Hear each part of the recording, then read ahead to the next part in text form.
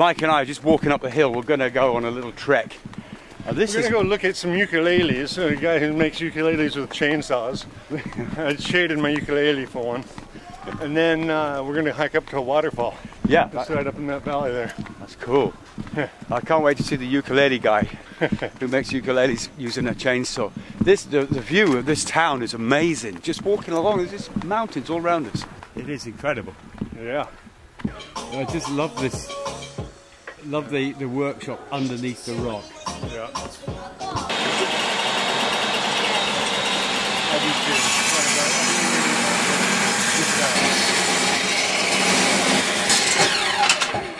Can you please? Un petit peu.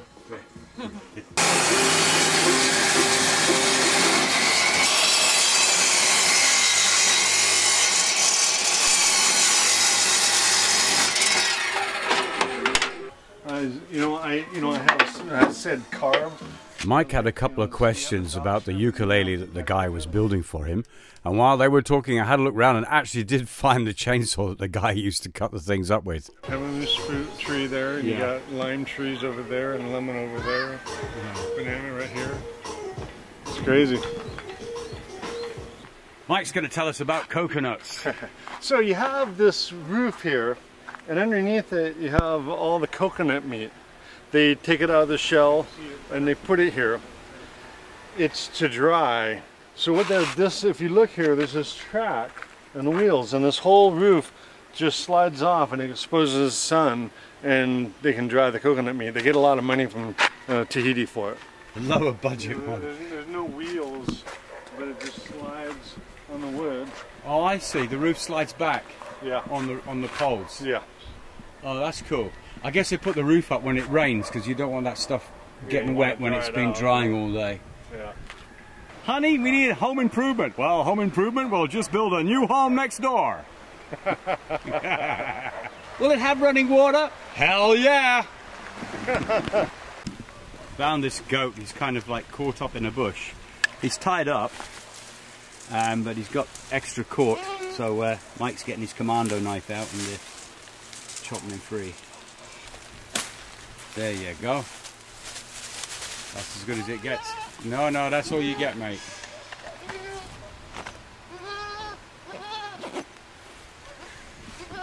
He's got an erection, mate. What did you do? Oh. Just in case you're wondering, this is real sweat. We've been beasting it up the hill, and I didn't film that part because it was too nasty. It's a progressive hike. It started off paved. Now we got kind of a nice dirt road. And eventually it'll turn into a single track. Bushwhack. Bushwhack track. As long as it's downhill, I'm happy with that. Yeah. On the way back, it's all downhill there. Is it? Okay. All right. I don't know if I'm going to make it that far. Without I have my first heart attack now.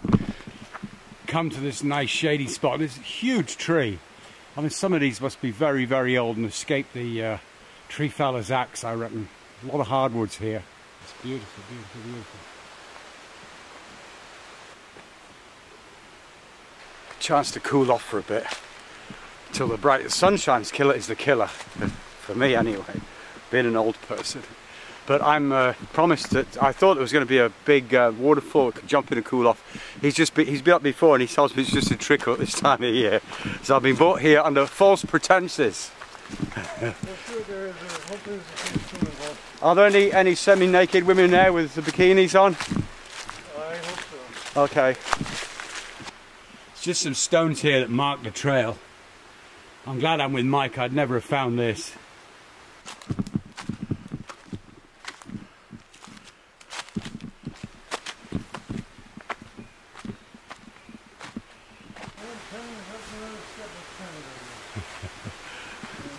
I've no idea what he's saying.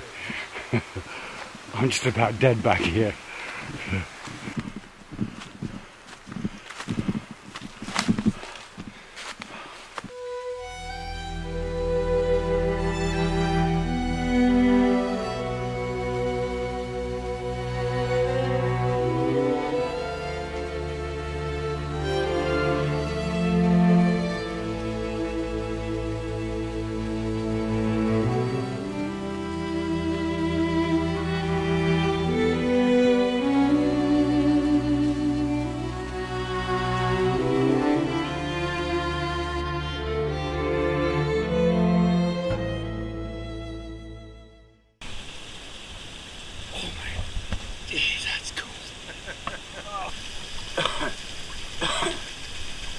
now swum under two waterfalls.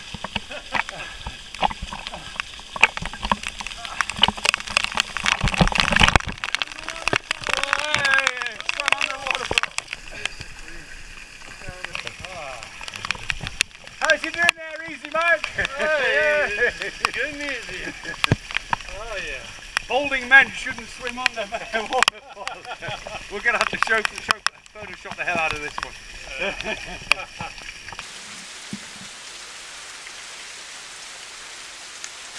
It's not super sweet.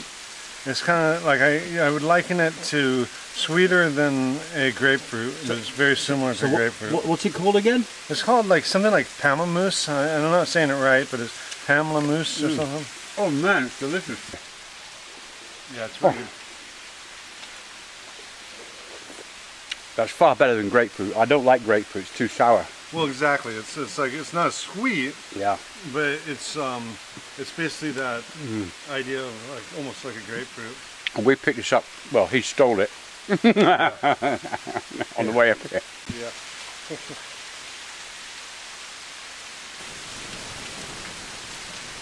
We were discussing whether this is pollution or not. It's just it's goat pee, I think. It's pollen.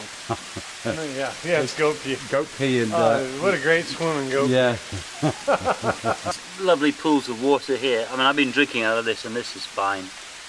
Well, we're refreshed now. I didn't film it when we first got up here because I was in bits. I was like, but yeah, t-shirts off, hats off, and straight in there. Absolutely beautiful. Absolutely beautiful. So I've got some nice GoPro footage of that.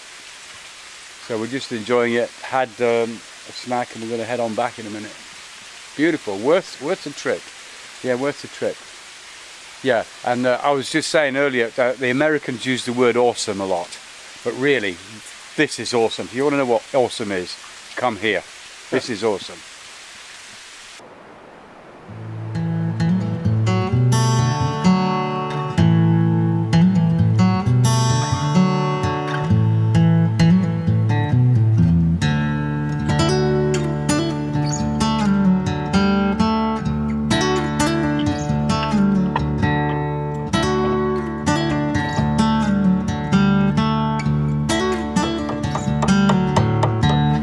Still in this magnificent bay on the island of Fatu, Hiva. It's incredibly beautiful here. Done the waterfall, had a nice walk. I mean, some of the vistas over there, you stop and you look around and it looks like you're in one of these Pacific movies. Yeah, Mutiny on the Bounty or something like that. It's just unbelievable, unbelievable. But hey, back to reality. Been doing lots of editing, trying to catch up with stuff.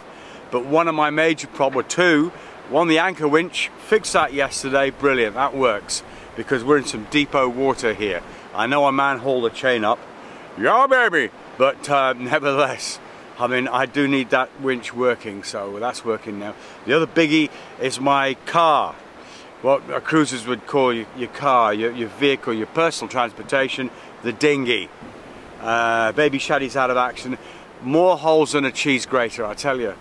I ran up against some concrete and appeared the other day, but basically she's getting so old, all the cement or the glue, if you will, is all coming apart. It's literally just dropping to bits, and there's nothing much I can really do about it. She's sort of reached her shelf life, if you like. She's about 3 years old and had a hard life.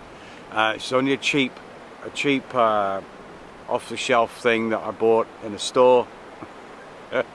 Yeah, it's almost like a gas station dinghy, but no, she's done a good job. But I definitely need a new dinghy, and I don't know what to do. I'm going to try and do some makeshift repairs now, but without a dinghy, I'm stuck for even getting ashore. It's a big problem not having a dinghy, a big problem. Thought I'd check out the local reef just next to the boat. But once I was in there, there wasn't much to see. Not half as beautiful as everything above the waterline. Leaving Fatu Hiva, one of the most beautiful places I've ever seen, but there's not really much to do there. There's not even a bar or a pizzeria. What were they thinking? Well, it's morning on a beautiful calm sea with just enough wind to keep us going. Been slow sailing overnight to our next destination. Not sure how you pronounce it, but the island of Fatu. I think it's something like that anyway. It's a small island with 3 anchorages we're going to explore. Hiva, where we've been before, is just up there. So we've kind of done a bit of a circuit here. Well, wind just died. It's been doing that all morning, but we're going nice and slowly. We're in no hurry.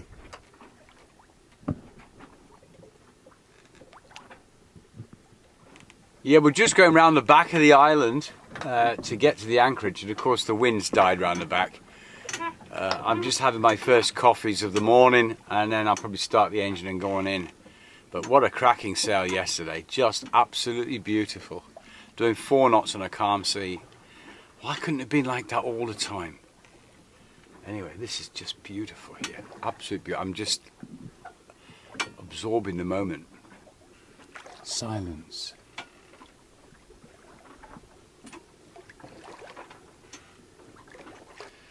Some of you might be wondering what the itinerary will be on this trip.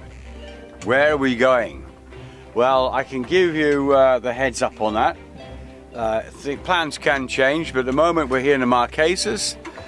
Then we're going to go to the Tuamotus, which is some more islands further down, to Fiji, and then from then on to the Cook Islands. And then possibly the Kingdom of Tonga, New Zealand, Australia. That's kind of what we're planning to do. So we'll see how that goes, shall we? It's all going to be good stuff, I tell you. I can't wait. And you're coming with me, you really are.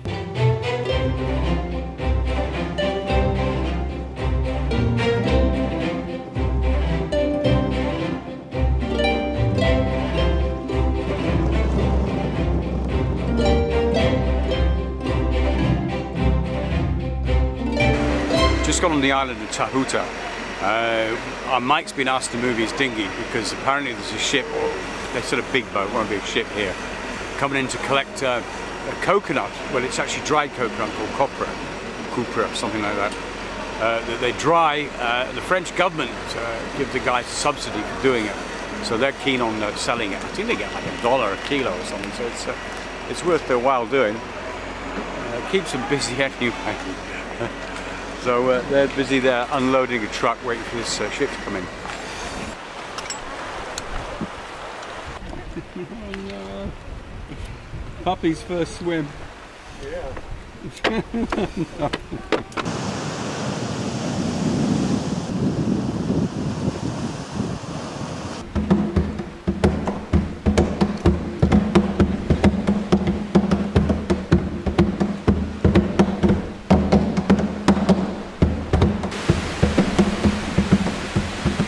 This appears to be the school. There's an outdoor part, an indoor part, and some toilets. That's all you need.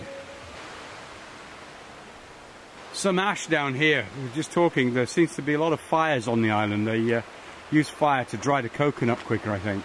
With the ship coming today. Yeah. We got a ship coming today, so we hope they didn't squash the dinghy before we get back. That's why we had to move the dinghy. Got to get every last dollar they could, you know. Yes, every last dollar.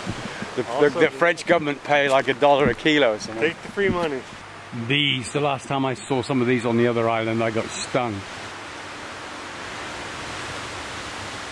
We've already seen the island's industry. Here's the generating station, I think, where they get their power from.